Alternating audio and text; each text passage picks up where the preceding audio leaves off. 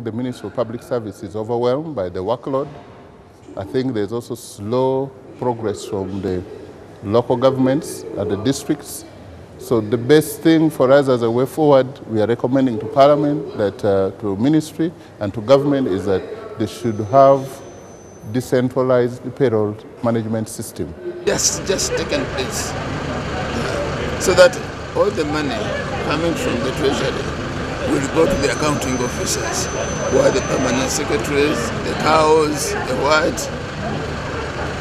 This new computer system, and the two ministers always blame the system.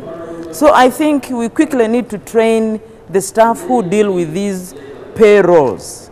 It seems they are not very conversant with the computer and the system that involves all these salaries.